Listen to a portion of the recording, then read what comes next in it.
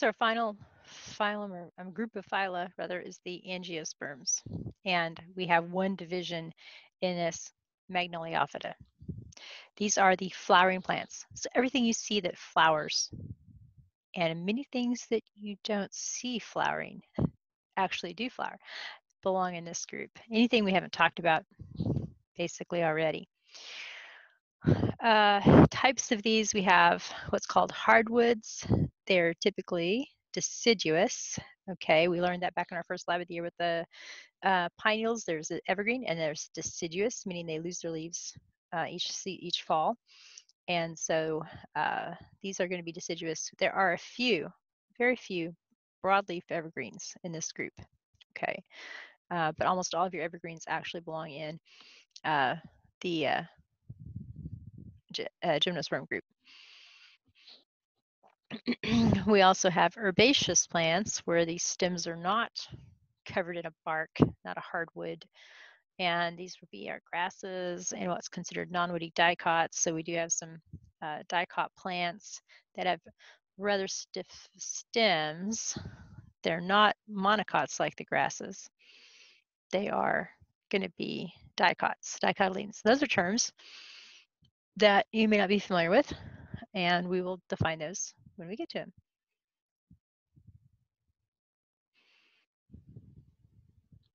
An example of each of those. Here is a monocot, a grass, looks like probably a wheat, maybe an oat, and a redbud tree, I believe.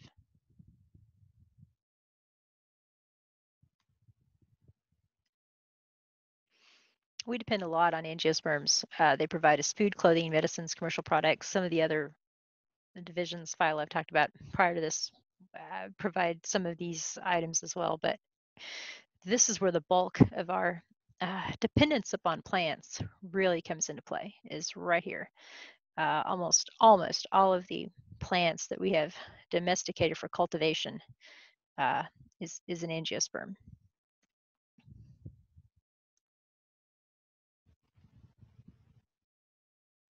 Definition of dicotyledons.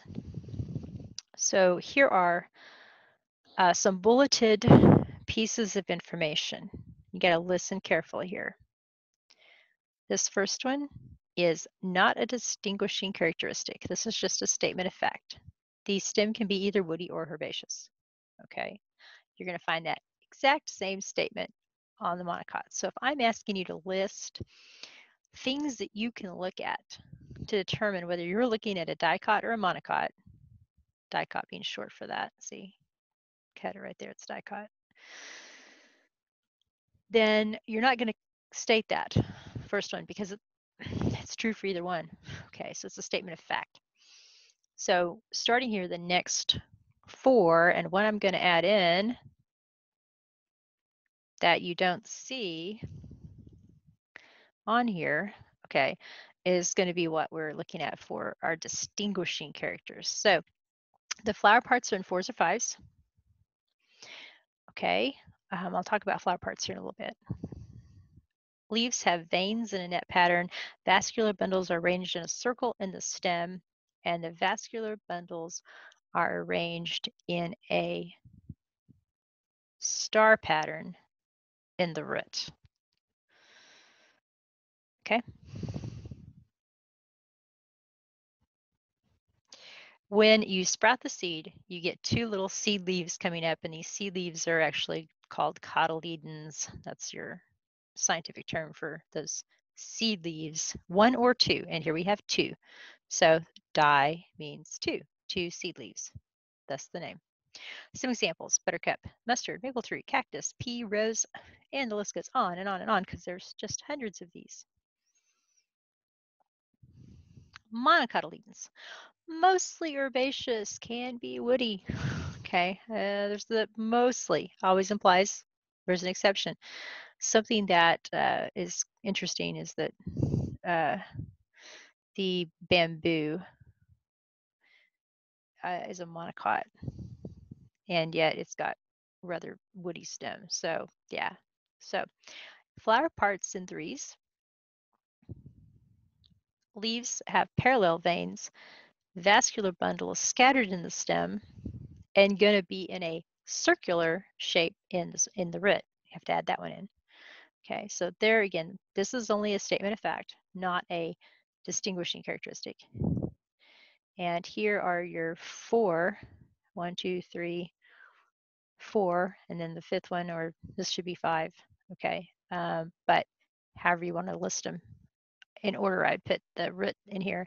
Vascular bundles are in a circle or a ring pattern in the root, as opposed to the stem. Okay, scattered in stem, ring and root. And you get one little seed leaf coming out when you sprout the seed. Okay. So examples, lily, palm. Oh, palm, there's your tree that's, oh, I may be mistaken on that bamboo. I was thinking it is, though. I have to look it up now. Maybe I was thinking of bamboo is kind of related to the water reeds that grow native here. And I may have been thinking that that's a monocot, and I'm not sure now. Palms, palm trees. Okay, definitely wouldn't call those a herbaceous stemmed plant. So there definitely is an example if my bamboo and water reeds are wrong. Okay, wheat, rice, corn, maize, and other agriculturally important grasses. All right.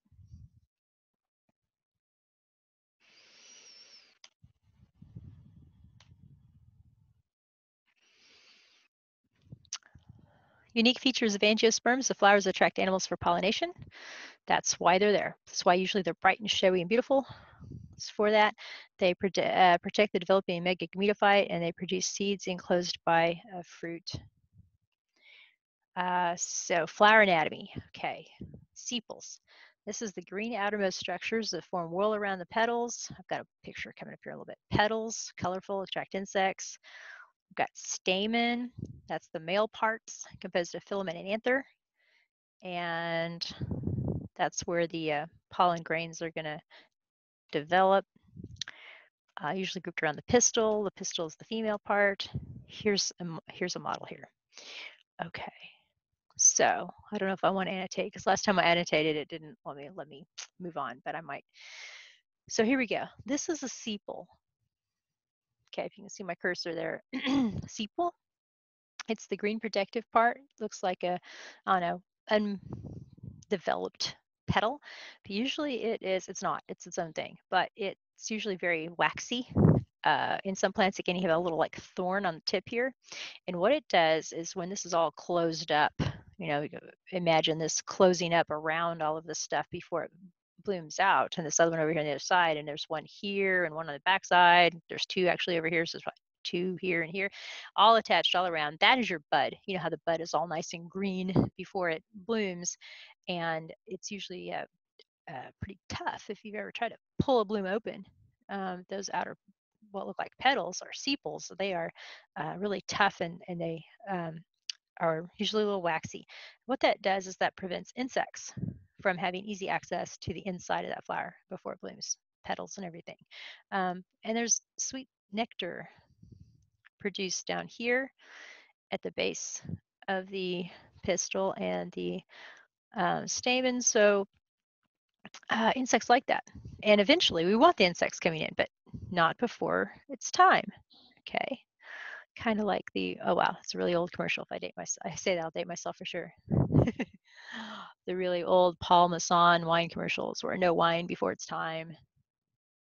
Orson Welles used to say that. Yeah, we don't want anybody in there having that sweet nectar before it's time. Okay, so petals, usually brightly colored.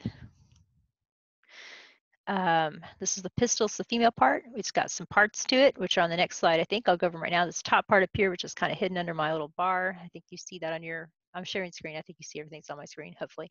This is the stigma. And every time hey, there we go. Right here, this top part up here, that's sticky at the top.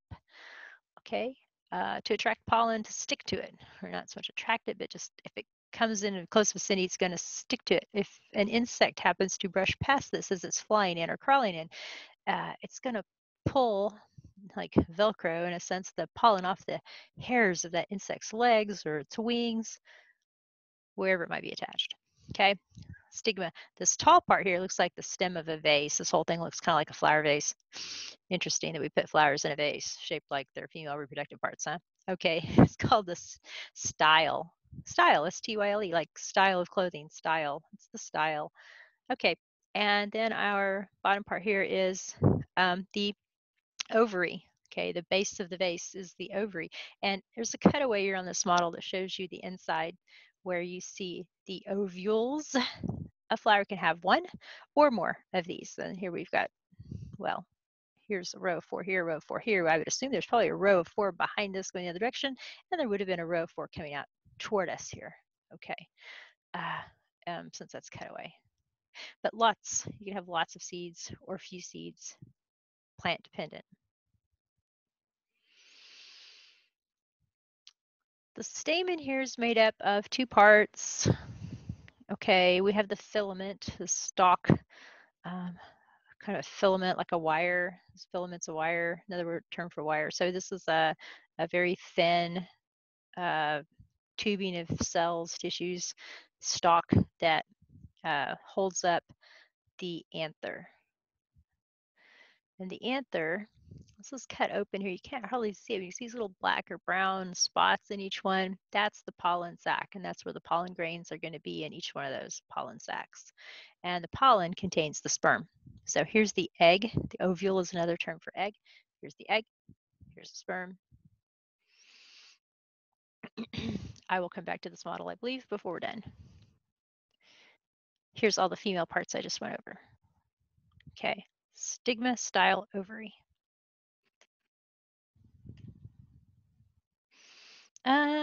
Yeah, won't talk about that. Don't worry about that. So I've already mentioned flowers attract pollinators. And yeah, pretty much already talked about this too. While the bee comes in to collect the nectar and pollen for its food, it's also bringing in pollen from the next flower, the last flower visited. So again, like I was saying, that can stick to that stigma. And so when that happens, we have what's called double fertilization in plants. Okay, so I'm going to go back to my picture and talk about this.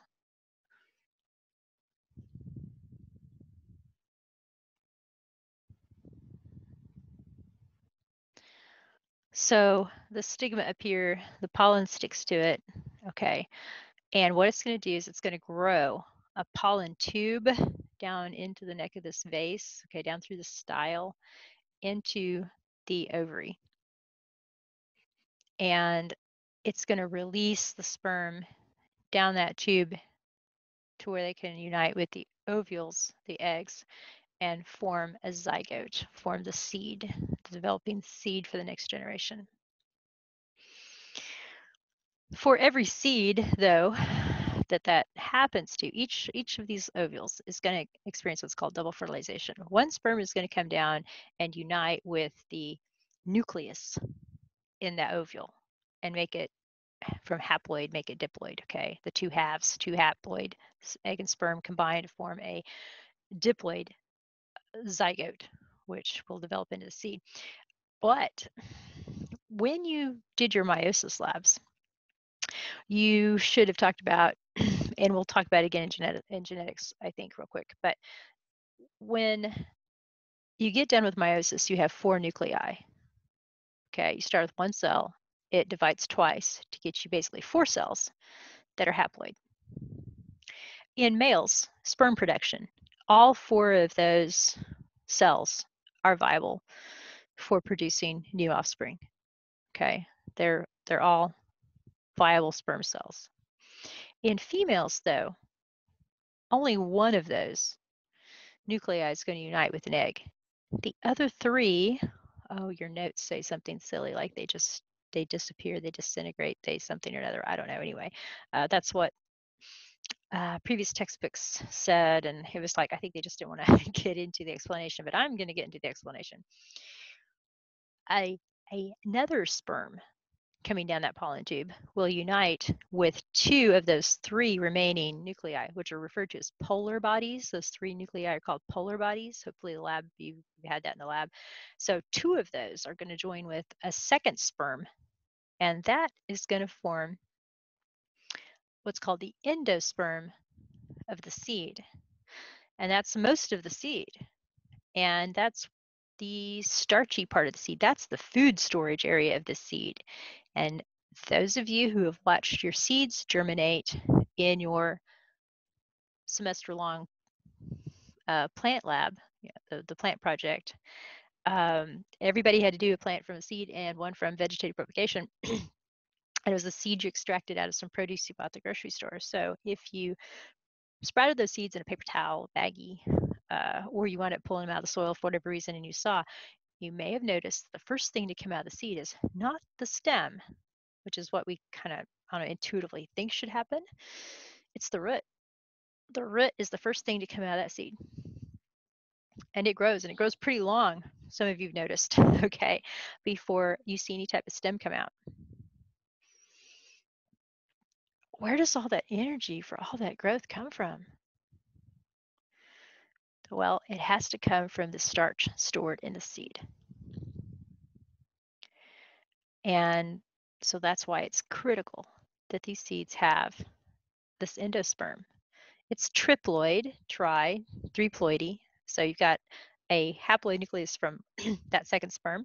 You've got a haploid nucleus from one of the polar bodies and another haploid nucleus from the second polar body to make 3 haploid nuclei. So now we have three-ploidy, okay, of the endosperm of the seed. Okay, so another way in which plants are just more complex, the reproductive system is multi-parted, okay, quite different from animals.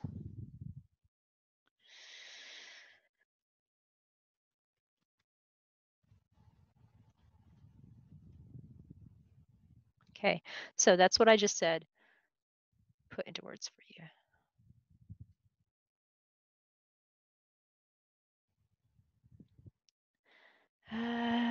Yeah, megaspore, megagametophyte, that's the egg. Those are terms for the ovule, which is the egg, basically.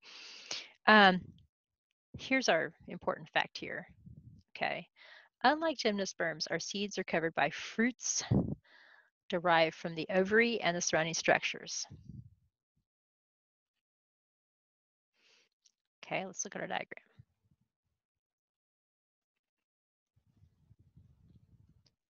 This is the ovary. The fruit always contains a seed inside. So this whole thing here is going to become the fruit. It's going to start as soon as fertilization occurs. The rest of the flower usually dies pretty quick. If you've observed fruit trees, you've seen this happen. And then this starts to grow and swell. Okay. And this little end part out here, if you ever look at an apple, you'll see that there's like 4 little almost dried up leaf looking things on the end of it. Yeah, that's from here. And then the stem develops on this end here. Okay, it's kind of actually it's from the petiole usually of the flower. Okay, so uh, this is what you eat. And I've had some students when I'm giving this live lecture, and I can see their faces, and the realization dawns on them. They're kind of like, oh, you mean you're telling me I'm eating the reproductive part? I'm eating the ovary of a plant when I eat a fruit? Yeah, you are. Okay, and the plant wants us to, so to speak, because if we as animals pick this and eat it and then discard the seeds somewhere else, which we typically do carry it away, even a wild animal will eat the fruit usually, sometimes often seeds and all. They're going to then deposit those seeds somewhere else, maybe mile or 2 or 3 or more away, depending on what kind of animal and how far they roam in their territories. But they're going to deposit those seeds in a nice little packet of fertilizer even, ready to go, not anywhere near the parent tree to compete with water or nutrients in the soil. So it is designed to entice. The flower is designed to entice animals to come and pollinate it, insects or animals. It's designed to grow into a fruit that's nice and sweet and will entice animals to come and eat that and carry the seeds somewhere else. Pretty nifty how they make us do all the work for them, isn't it?